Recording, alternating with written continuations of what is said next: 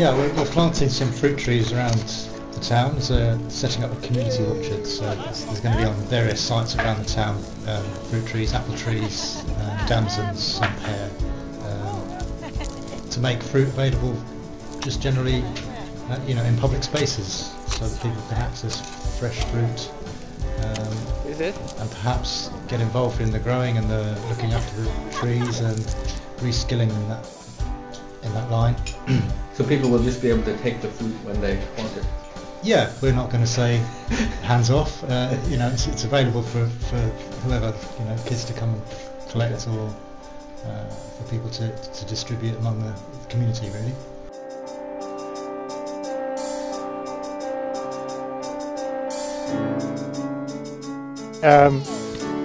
You can stand the tree into the hole, Right.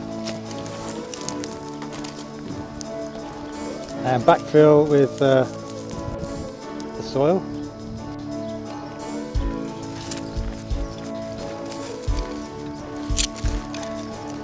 So tap it down a bit.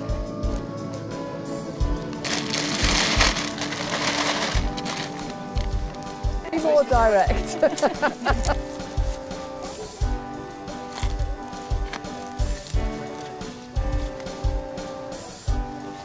How big is the hole meant to be? It should be, the roots are about that much on the tree, so it should be as much again.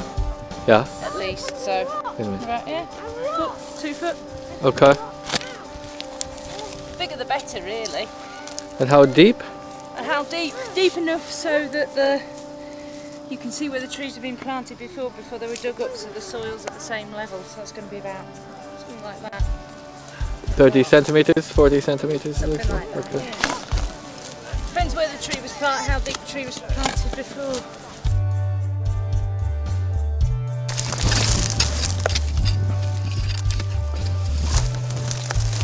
Our two most productive tree planters. Well, it seems to be, yeah. So we picked a lot of tree varieties that are said to be hardy, prepared to put up with the conditions in this part of the world. So with a bit of luck, they'll still be there, growing, producing in a few years' time. There may be some that don't work very well, but that's part of the learning experience, really, to find out which ones are happy enough in this region. Yeah, well, I think maybe with the community orchard it might make people a bit more aware of what sort of bounty they can get from a fruit tree. Maybe it would encourage people to make use of the fruit that they've got in their gardens, or even maybe grow extra trees in their own gardens if they've got garden space.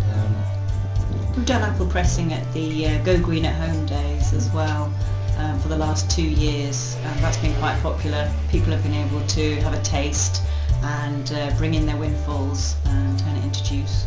The other things that in Buxton we're quite high up, and a lot of people don't even believe you can grow fruit in this part of the world. So it's kind of a demonstration purpose as well, really, to encourage people to believe that food in general is possible to grow here.